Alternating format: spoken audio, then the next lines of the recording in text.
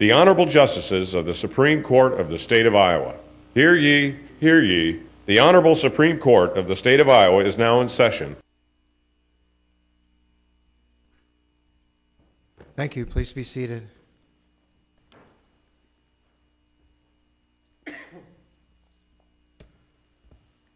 Four cases will be submitted this afternoon. Those cases are Virgil Johnson and Virgil Johnson Trucking versus Associated Milk Producers. Second case is Iowa Arboretum, Inc. versus Iowa 4-H Foundation. Third case is State versus Trayvon Washington. And the final case is State versus Cordell Smith. The last two cases are now submitted to the court without argument, and we'll hear the arguments in the Johnson matter. Mr. Berger.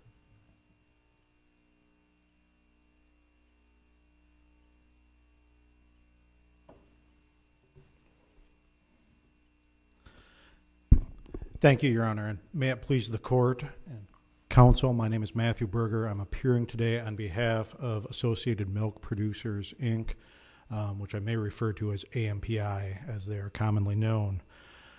This case arises from a contract claim that was commenced by Mr. Johnson. The basic facts in this case are not disputed. There is an oral contract for an indefinite term that was entered.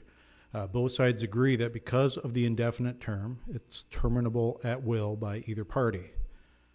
It is also undisputed that AMPI on 3 occasions gave notice that it was no longer willing to pay a $100 per load trip fee that it had been paying during the life of the contract, and that Mr. Johnson continued to deliver milk knowing that AMPI was not willing to pay that fee. Now, Mr. Johnson argues, and the Court of Appeals in this case held, that there is a genuine issue of material fact as to whether the actions and those undisputed facts result in a termination of the contract and the formation of a new contract, or a modification of the contract that requires consideration. Respectfully, AMPI submits to the court that that distinction is a false distinction in the context of a contract that is terminable at will. That an examination of both existing Iowa law, the law of countless other states, and general legal contract principles would provide that a contract that is terminable at will by either party is also modifiable at will by either party. I want to begin by focusing on what was a crucial distinction in the Court of Appeals decision. I don't think that there's any serious dispute in this case that in the context of employment contracts, that the principle that AMPI relies on is well settled in Iowa. We have the Moody v. Bogut case and the Willits v. City of Creston case, both Iowa Court of Appeals decisions, and at least the Moody case has been cited with approval by this court, which unambiguously hold that an employment contract that's terminable at will is subject to modification at any time, and that continued performance by an employee constitutes acceptance of that modification. Now, Mr. Johnson and the Court of Appeals attempt to distinguish those cases by saying those are employment cases. They're not ordinary contracts. That distinction, however, mischaracterizes the nature of an employment contract. In short, an employment contract is still a contract.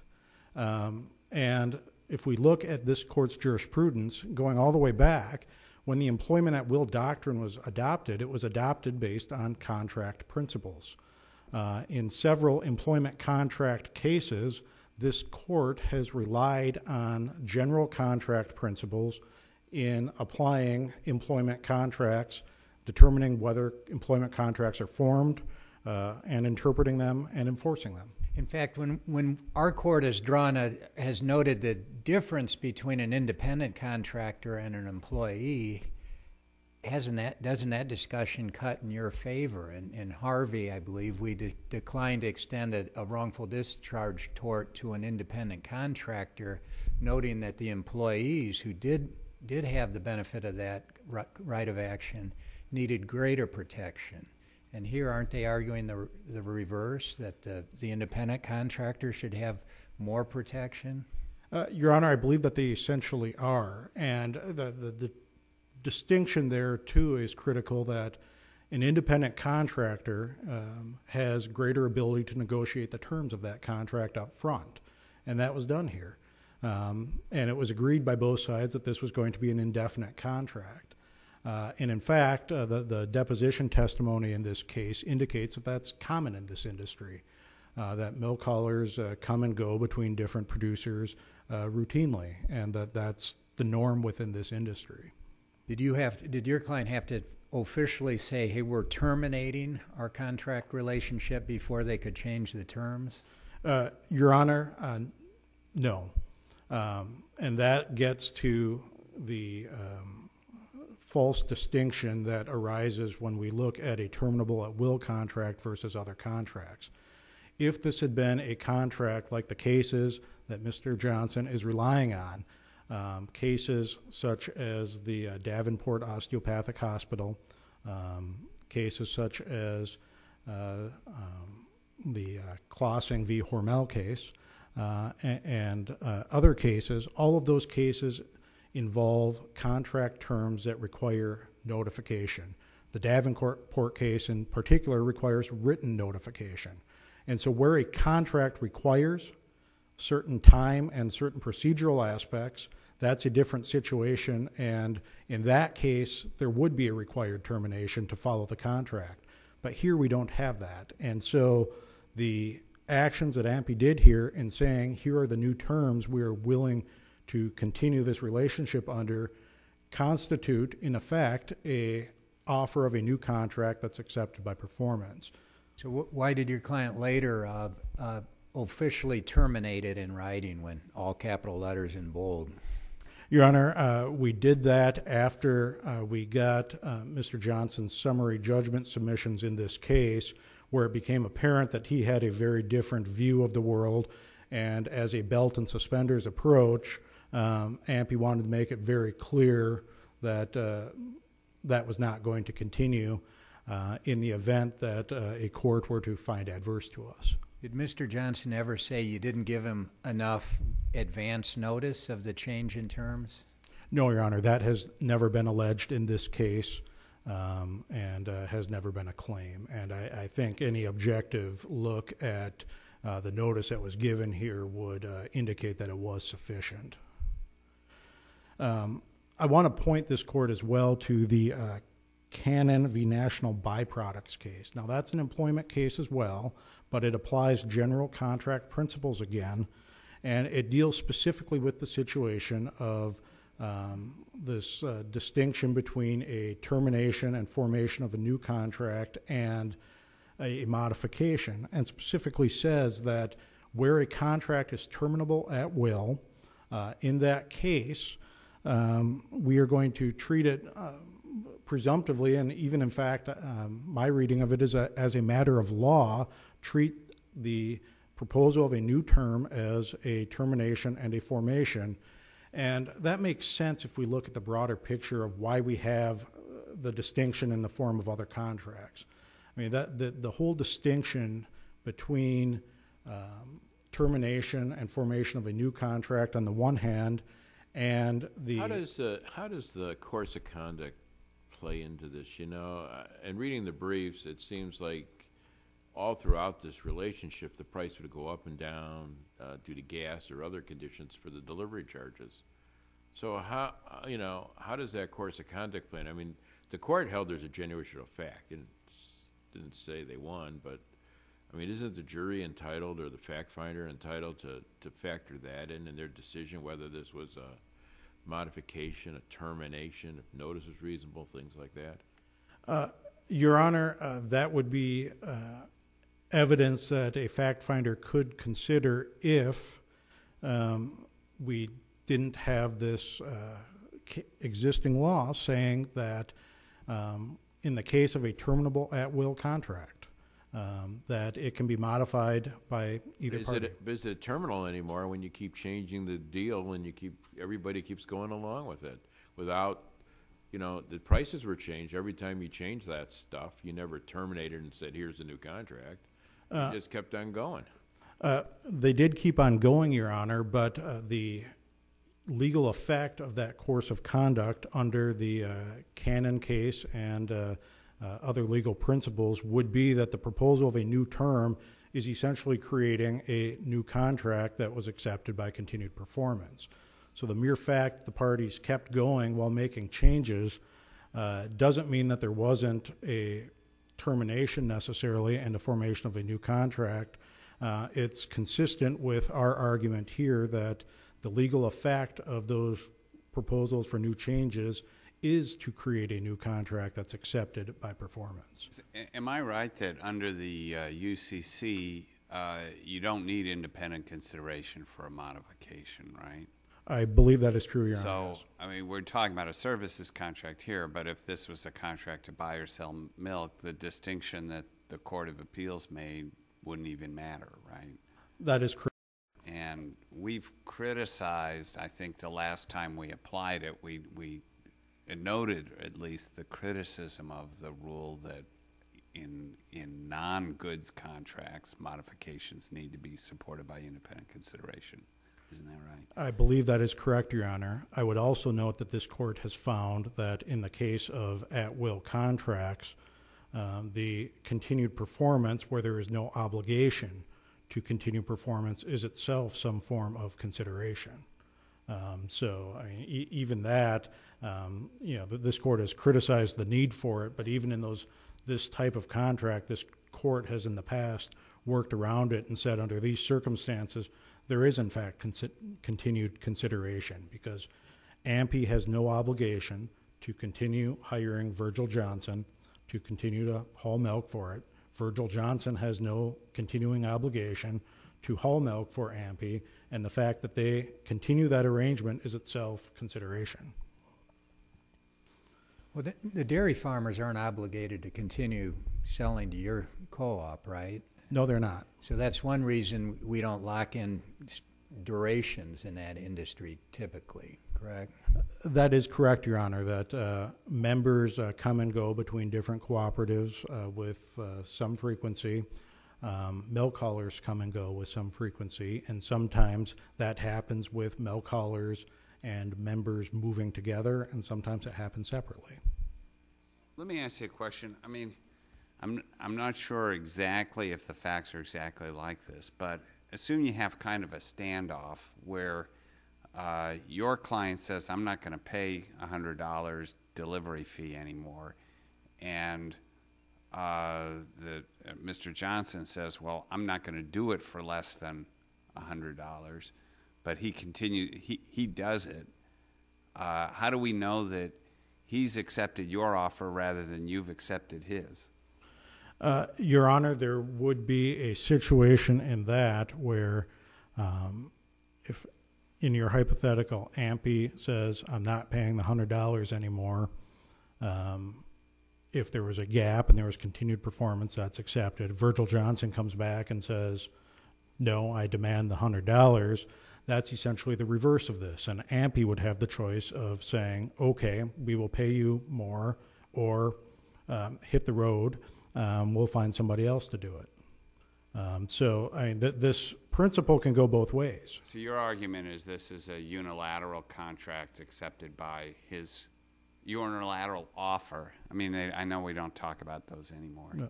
It used to when I was in law school. Unilateral offer accepted by performance, unilateral contract, I guess. Correct, Your Honor. That's how the case law has treated this type of proposed modification where there's ongoing performance. I would also point the court to the law from other states as just being an example of this. We cite the Pettigrew v. Borden case, which arises under Texas law, which factually is virtually indistinguishable, except it involves the dairy products coming out the back end of the plant instead of the milk coming to the front end of the plant. But there the Texas court said, or the Fifth Circuit, applying Texas law, said that exactly as we are asking this court to hold, that where there's a proposal to modify, that's accepted by continued performance. We cite in our petition for further review a case from the federal court for the District of Oregon. And there are countless other states that have all recognized the same contractual principle.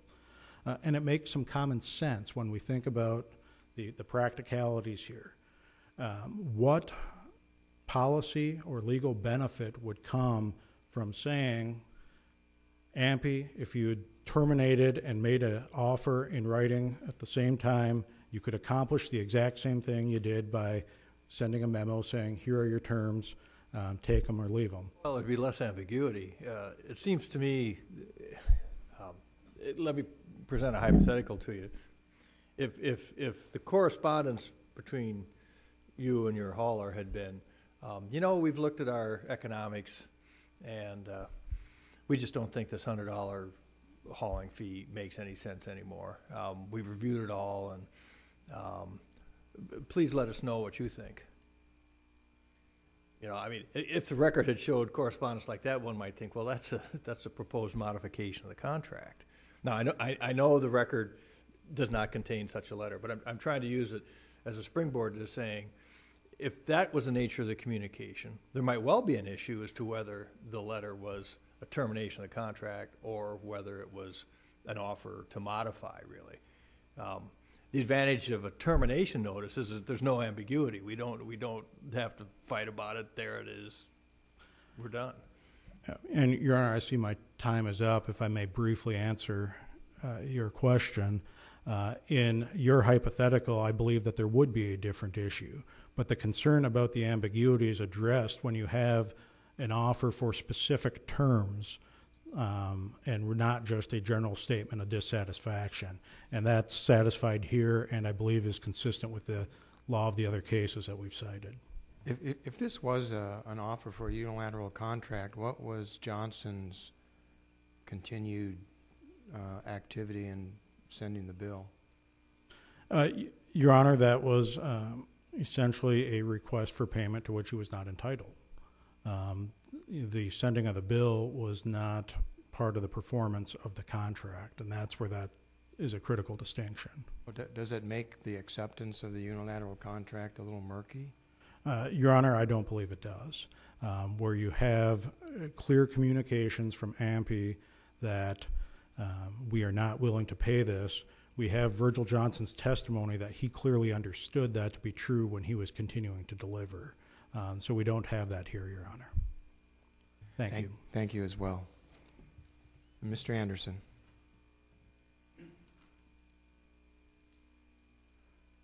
Thank you, Your Honors. I'm John Anderson, representing the plaintiff appellant resistor, Virgil Johnson and Virgil Johnson Trucking. And if it may please the court, when reviewing an order for granting summary judgment, the appellate court's task is to determine whether it's a general issue of material fact, whether the court correctly applied the law. In this case, neither apply here.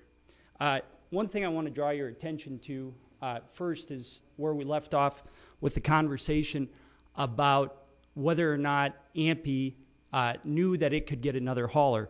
If you look at the appendix at page 37, there is a letter in December 2013 where AMPI, and this is after AMPI had already reduced the prices, said, and Virgil Johnson had continued to bill at the higher rate, they said, if these new terms are not acceptable, please let us know, and we'll make other arrangements.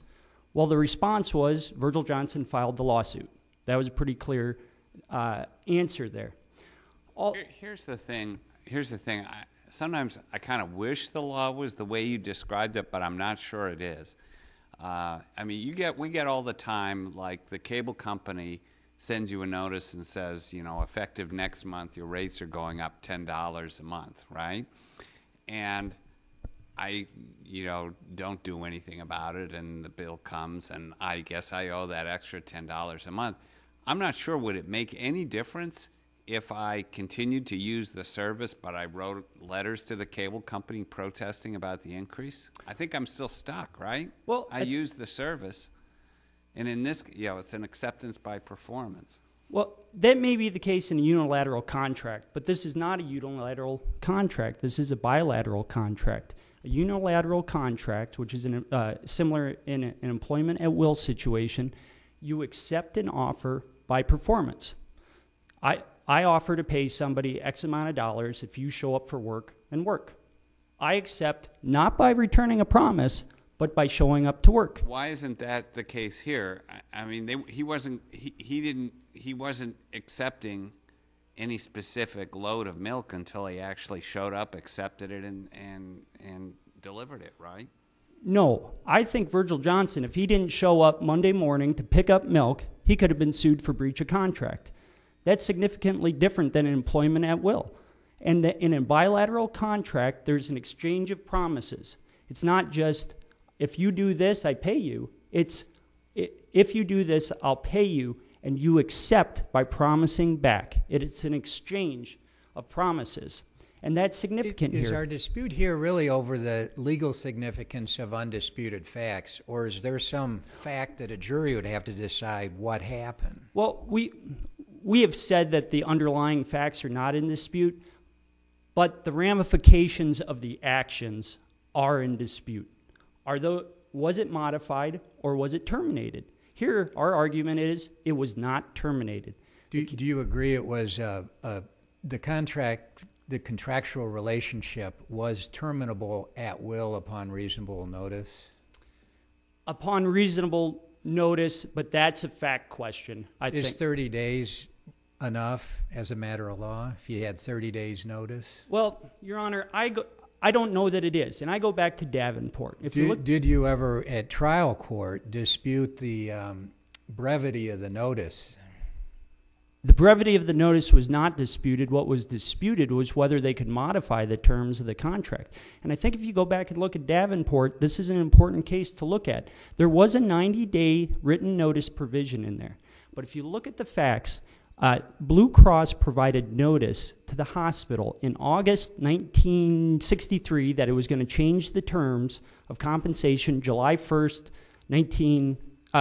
back it up. It was 1962, and that it would change the terms January 1st, 1963. They subsequently pushed that off another year. In that case, the hospital had 15 months notice, not 90 days. And that was it was irrelevant in that case because it was an executory contract, not a unilateral contract. And that's an important thing to look at for the court because we argued and the appellate court agreed that the notice provisions in Davenport as well as Apple and Tyndall and Clasing was really a distinction without meaning. I understand that the court in Shelby County Cookers called into question the what we called was the holding in Hess that a contract for an indefinite term can be terminated on reasonable notice. However, there was a couple of cases cited on page 17 of the defendant's brief that referred to distributor cases, Des Moines, Blue Ribbon, and C.C. Hoff. And in these distributor cases, they're analogous somewhat to a milk hauler case because in these cases, the milk hauler brings more to the table than just his services. Virgil Johnson isn't just showing up and hauling milk. Virgil Johnson has invested hundreds of thousands of dollars in trucks and equipment, milk tanks. He buys these over and over again. He's got employees. He pays his employees well, and he pays them benefits. He hauls for one person. And I understand all that, but isn't it true that the arrangement was they could stop using him at any time? It is. AMPI? I mean... Well, on reasonable notice. The problem is they did not terminate it. Going back to Davenport, if you would terminate it according to the provisions of the agreement, and in this case it would be reasonable notice, you can do that. But in Davenport, they didn't invoke the 90-day termination provision. They just, one side said we're going to start paying a different rate. Yes, but I don't think that there's really a distinction there because in this case, they didn't say they were terminating it either. They just said, we're paying a different rate. And I think you go back to the hypothetical that was presented before, and it gets into an unmanageable, unpredictable situation that does not provide clarity, where one side says, I'm changing the terms, the other side says, I don't accept it, but performs the other, and says, I'm charging at this rate. The other side accepts their services and says, but we're paying at this rate. It just doesn't provide clarity. What provides clarity is terminate the contract. You have the option to do that. So in every other case like this going forward, are we going to require, if an employer wants to impose different job conditions, are they going to have to say, by the way, you're fired, but I'll hire you back, and here's the here are your new hours? No, I'm not arguing that, because that's an employment at will case that has that's a different type of contract. Does contract law apply? Yes. To certain cases, yes. Not to this case. That's an employment at will. You can hire, fire on, and change the terms on no notice. If you show up for work, you accept that. Not with an independent contractor. It's a different type of relationship. I mean, I just can't see a distinction between employment at will and independent contractor at will that's going to be more favorable to the independent contractor, which is what you're arguing for. Well, if you're an employee, you do lose out in certain things, but you also gain certain protections. And this is, I mean, looking at the broader context, we're seeing this with Uber cases today. If you're going to be an independent contractor, you get to control your rates. You get to control your certain parts in control. If you're an employee, though, and you can be fired, and the terms can be changed at will, there's certain benefits that go with that. So you're, in your example, if Uber says, well, we're going to change the commissions that we're paying our drivers, and I assume they have thousands and thousands of them around the country, and they're going to reduce the commissions 10%. They have to send notices of termination to all of those drivers? They're independent. If they want them to be independent contractors, yes. If they don't, they need them as employees. And they have to also then pay back wages, all the things that go along with that. There's a distinction in our law between independent contractors, and there's benefits. There's pros and cons to being in either situation. And if AMPI wanted that level of control over Virgil Johnson and the haulers, they could have hired him. In 2000, if you look at the deposition of Virgil Johnson had the loyalty of many farm producers. And they were with Beatrice Cheese or another processor. And they were looking for a new home. And they looked at Virgil Johnson. AMPI approached Virgil Johnson and said, Virgil Johnson, you've got very loyal customers. Why don't you bring them over to AMPI? And Virgil Johnson talked to him about it, and he was looking out for his producer's best interest as well as his own. And he talked about forming a written contract. AMPI said, the way we do it is with a handshake. Virgil Johnson, he's bought milk routes, he's bought trucks, he pays employees. He's brought producers to AMPI. Now the contract between the producers and the processor, but Virgil Johnson brought those producers to AMPI's table. Now, and again, there are distinctions between employment at will and a contract for an indefinite time. Shelby County Cookers, you can look at that one, but that's the question in there is termination of a contract, not modification. The only modification cases that have been cited and discussed are all employment at will. All this goes back to Davenport and Apple v. Tyndall. If you have an executory contract and a bilateral contract, and in this case, it is a bilateral contract as acceptance is shown by an exchange of promises, and it's executory until it is terminated. There are ongoing obligations. Let me try this hypothetical. I hire a neighbor to mow my lawn, tell him I'll pay him $50 each time he mows it. And then the next year I realize there are a number of kids out there want to do it for less, and I say, I'm going to pay you $45 to mow my lawn going forward. He says, I want $50. I say, I'm only going to pay you $45. And I come home from work, he's mowed my lawn.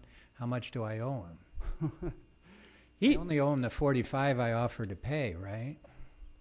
Did you continue to accept him for mowing the lawn? If it only happened one time, I would say You only pay him what you want. But But here's but- the 45 I agreed to pay you, and that's all I'm going to pay you. And then he keeps coming back and mowing it, and I keep paying him 45, and then he sends me bills for the extra 5. You should have told him, keep off my lawn.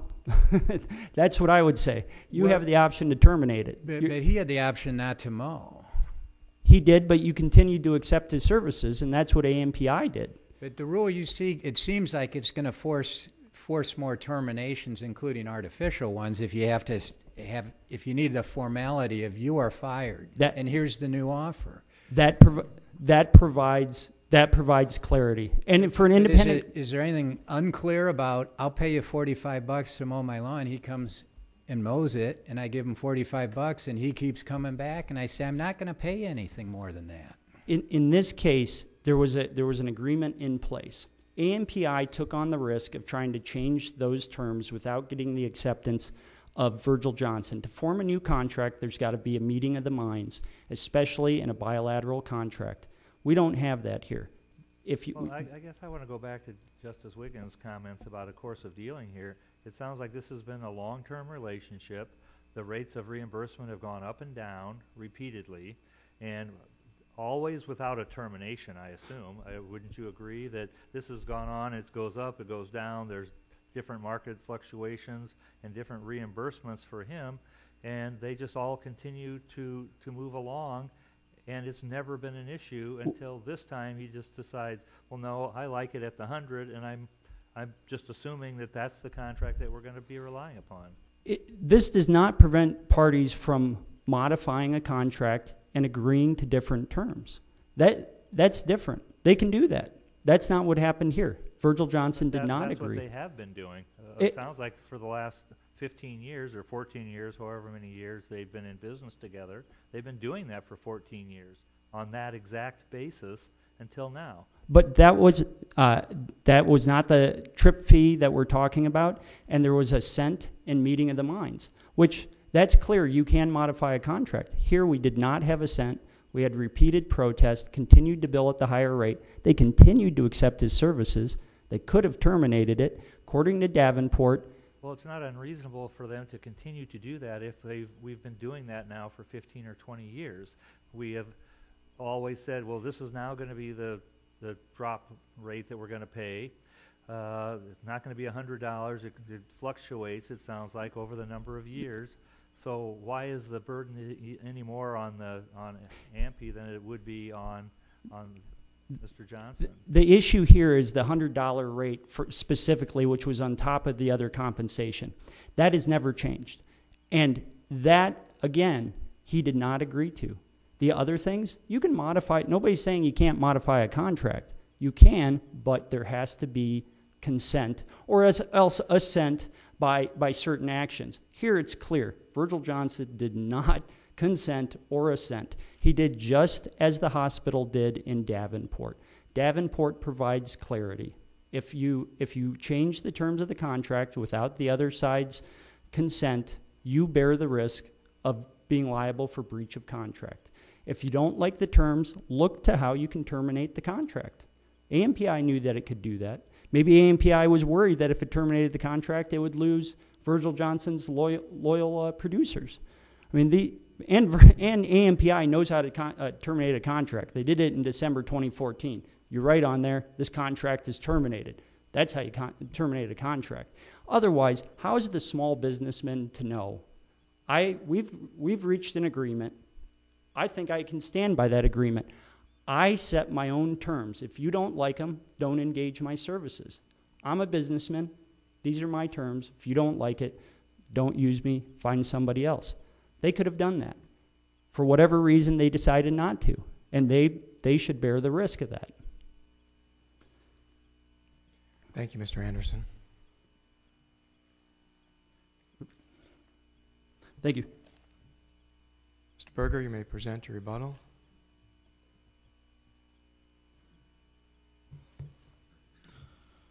Thank you, Your Honor. Counsel ended with a question at the end. How is a small businessman to know?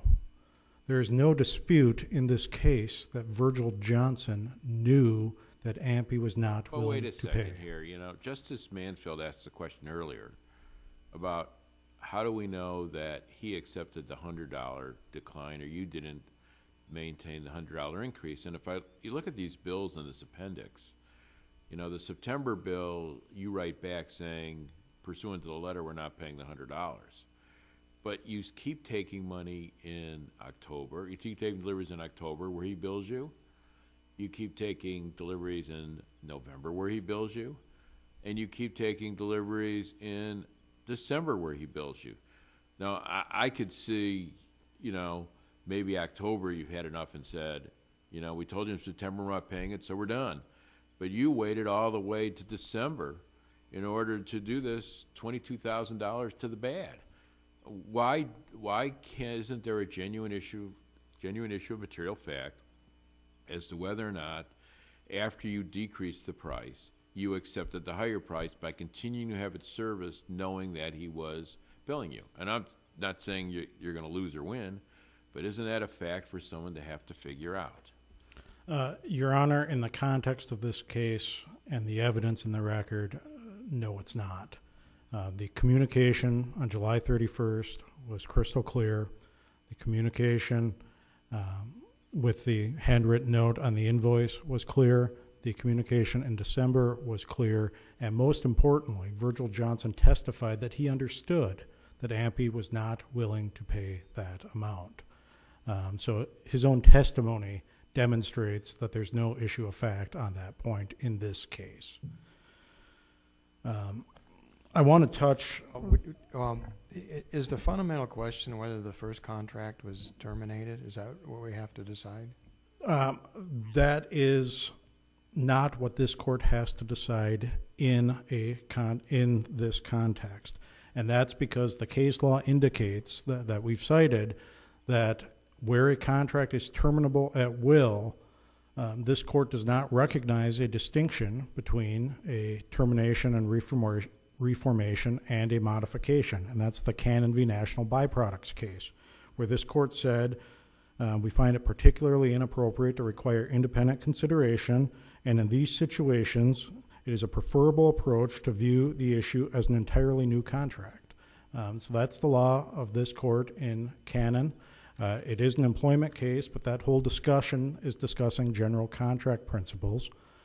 This is also the principle that is recognized in the other states in the cases that we've cited, that in the context of an at-will contract, that distinction is irrelevant.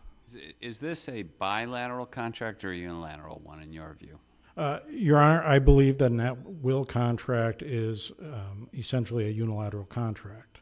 So is it your position that each delivery, in effect, was a separate deal? You didn't have to, until he actually showed up with milk, you didn't have an obligation to use him, right? I would say when he showed up at the member's farm to pick up the milk. Yeah, to pick up, right. Once he started performance, yes. That's right. That's in contract law, right. Okay. But I think that is a critical distinction and is part of the definition of what an at-will contract is. If Mr. Johnson had wanted stronger protections, he could have required, as they did in Davenport, written notice with so many days prior to termination. We don't have that. We have an at-will contract. With that, Your Honor, unless there's further questions, we respectfully ask that the decision of the Court of Appeals be reversed and that the summary judgment entered by the District Court be reaffirmed. Thank you. Thank you as well. The case then is submitted, and we'll now hear the arguments in Iowa Arboretum.